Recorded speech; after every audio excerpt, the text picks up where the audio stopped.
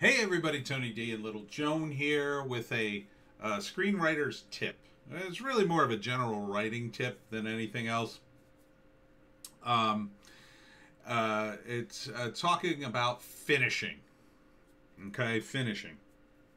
How do you know when you're done? And that's a real tough call because for some people, they love to keep polishing and polishing and polishing and polishing and polishing. And it doesn't matter what kind of art you do. Um, when I was hosting my old TV show, the comic book show, we were to interview Frank Frazetta. And unfortunately, we got lost on the way. Long story short, we never got to interview Frank, and it was a real bummer. But we did hear an interesting story about Frank, and that was that he had this cover he had done for Eerie magazine. And I think it was of a Jaguar. And he still had the original in his art studio, and he was still working on it. Decades later, he was still, perfecting it and just painting and painting and painting. And I just thought that was an amazing vision of this guy who was already at the top, of his profession, Frank Frazetta, that he was still trying to improve one of his works. It would be like, if you saw, I don't know, the Mona Lisa or something, and like every day the painter would come in and just touch it up a little bit more, so there's no real endpoint. You can endlessly keep writing and writing and writing, and you can write stuff to death. You can end up going the other way. I've done that a couple of times where I feel like I ruined something because I went too far with it. I overdeveloped it, or and I had to. That's why I always set deadlines for myself now. For me, I'm working on book 7 of the Pineys. I'm going to finish it today. I'm determined to finish it today, get it off my plate. Because with the Pineys, my goal is to get 80 pages in my word processor, which translates to, I don't know, 120 on when the book comes out, something like that. So, 80 pages is my goal. That's what I shoot for.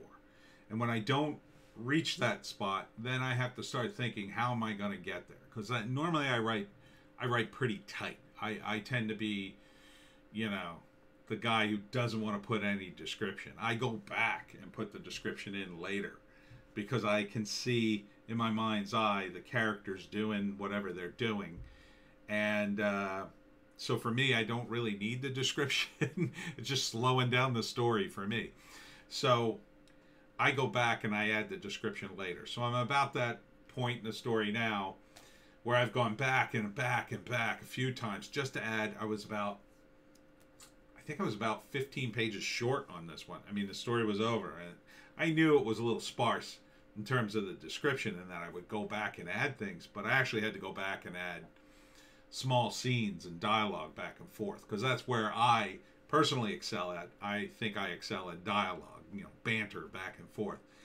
And that's probably because of my screenwriting background. So, I'm down to this last page. I'm going to get to 80. And the moment I get to 80, that's it. I set it aside and I'm done. Now, it's not completely done. There's some editing involved because this is keep in mind this is a novella, not a script. But I would do something very similar with my screenplays. I would get to the magic number, at least 90 pages, right? You get to 90 pages at least, and once you're at 90, if the thing ends, as long as it ends before 120, it's over, it's done, and then you set it aside. Because at that point, I think you need fresh eyes. Now, if you're writing for hire, something that we all do, you're writing for hire, then you have to gauge whether or not your client really paid for the polish, if you know what I mean. Because going back and polishing again and again and again, you know, at some point you have to stop because it becomes, you know, it's not cost effective to rewrite endlessly.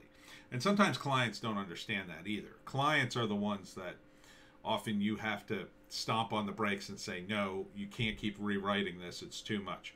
With screenplays, you definitely don't want to rewrite too much, because until you have a director involved and the movie actually might go forward and get greenlit somewhere, it's almost pointless to keep polishing something, because you're working on details that are still up in the air.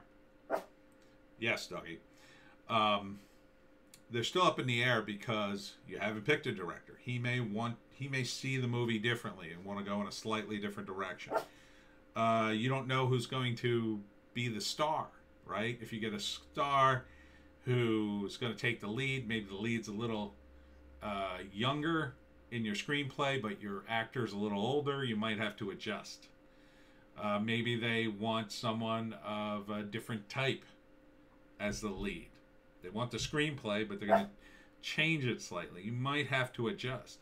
You might have to adjust the time period. You might not be able to get, you know, you write something that takes place in the 40s and they just, you know, that makes the movie too expensive. You might have to move it up to the modern day or adjust it somehow. So with screenplays, the important thing is that the story's coherent. It's formatted correctly. The page length is key.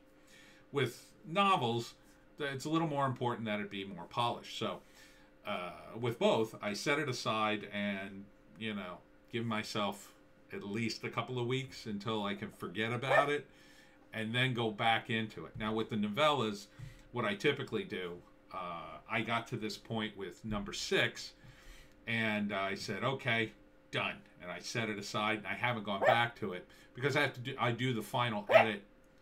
Joan, one more minute. I do the final edit before I go to publish in this case, because I can put it up on Amazon and boom, I'm ready to roll. So that's what I'll probably do with this book 7. I'm going to go back today, go through it, and try to get another page worth of extras in there, maybe tweak some things, add a couple more lines of dialogue throughout the 79 pages I have until I get to 80, and then once I get to the end of the go through, calm down, I'm done. And it's good to just sort of set that deadline for yourself. You know, I believe it was Stephen King said you should finish a novel in about 2 or 3 months. I think he said 3 months, I think was the window. Yeah, you know, unless it's very research intensive, and I mean like you're setting this in, I don't know, 1700s Russia, and you've got to detail every little thing. You probably don't have an excuse to go over that time in terms of the actual story, right, Joan? Right? And if you're like me, you like to make up everything off the fly, and you don't like to do research, you'd rather just create it all. You have even less of an excuse. You should just be, you know, cranking it out. So to some extent, you got to force yourself. You know, today I'm forcing myself to get to this last page.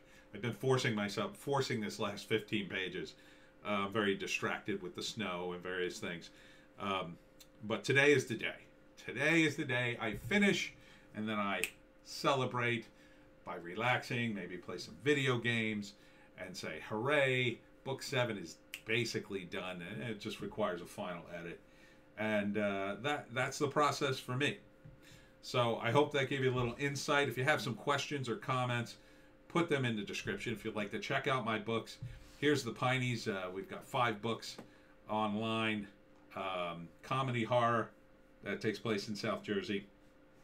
Also available, Wokistan, a novel, and Hollywoke, another novel, political satire. Also available on Amazon. So thanks for listening. That's it for the videos today. Joan and I got stuff to do, got to dig out from the snow, and we will be seeing you tomorrow.